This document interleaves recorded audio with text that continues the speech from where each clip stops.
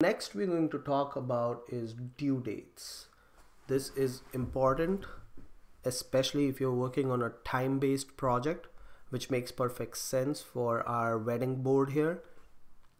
You can assign due dates to cards, and that is a good way of keeping track of what's due when, just so you can budget, or maybe the project has again a milestone to hit somewhere around halfway point, let's say, and you want to track that.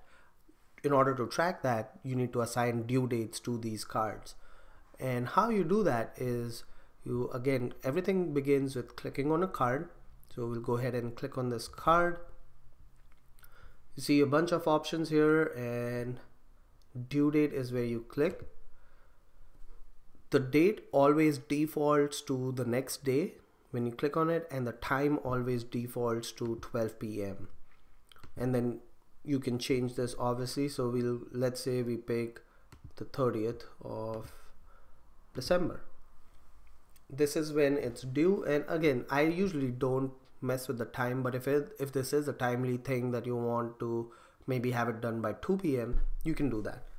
You can just delete the one, and if you want to change this to AM, just go ahead and change the PM to AM, and that's it. Now once you save it, you will be able to see that this card is due at 2 a.m. on December 30th. Again, everything goes in activity, so you'll see who did it and when they did it. And if you don't want to see this, you can hide details. If you want to see it, you can again show details, and that shows you all the activity that happened with this particular board. One thing to note on due dates, you cannot control the color. There are 3 colors that Trello provides you that are the standard default colors for due dates. This is grayed out because it's not due for a long time. If something was due, let's say tomorrow, so let's go back to tomorrow, and let's put this to PM.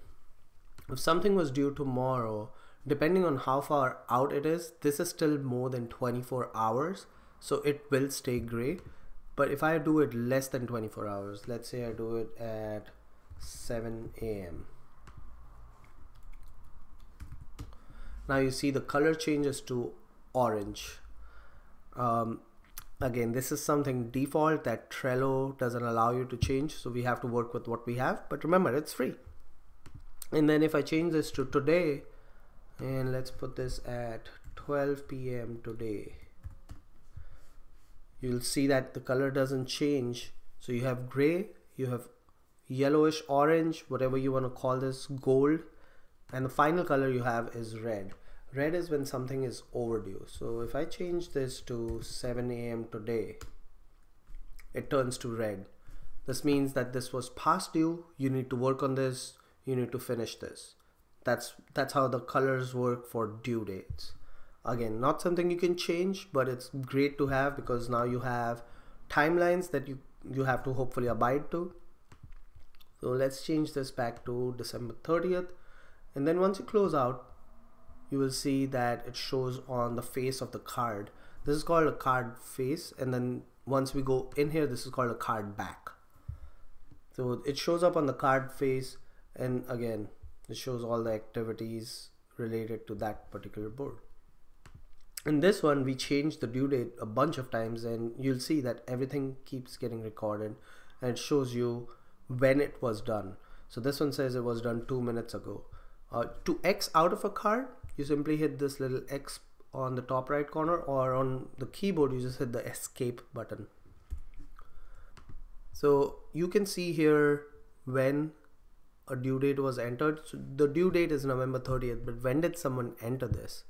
So all you do is click on the card, and here you can see this was added on November 9th.